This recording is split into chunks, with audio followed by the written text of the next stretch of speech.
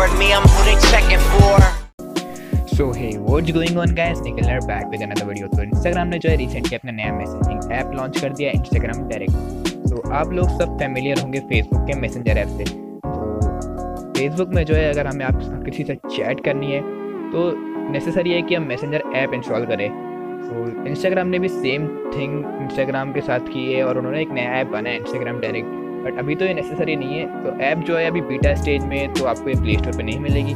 मैंने इसका direct link नीचे डिस्क्रिप्शन में दे दिया है, आप उसे वहाँ से डाउनलोड कर सकते हैं। और डाउनलोड करने के बाद इसको नॉर्मल एपीके की तरह इंस्टॉल करना है and make sure that you have tick the unknown sources button in the security settings. तो आफ्टर इंस्टॉलिंग द ऐप हम ऐप को ओपन कर लेंगे। ऐप को ओपन करने के बाद आप जो आपके नॉर्मल इंस्टाग्राम के चैट्स है वो सब आपको यहाँ पे मिल जाएंगे।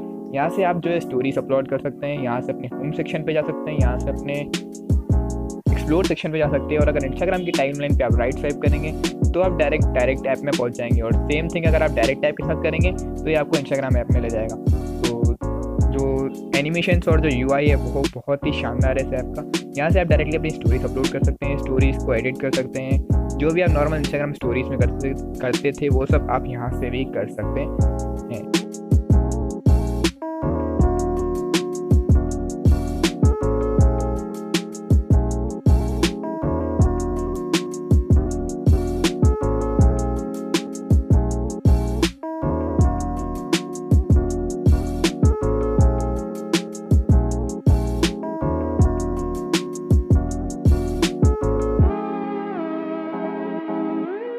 So that's it for today's video. I hope you liked it. Hit that like button, press the subscribe button, comment down your queries, share with your friends, and I will meet you in the next one.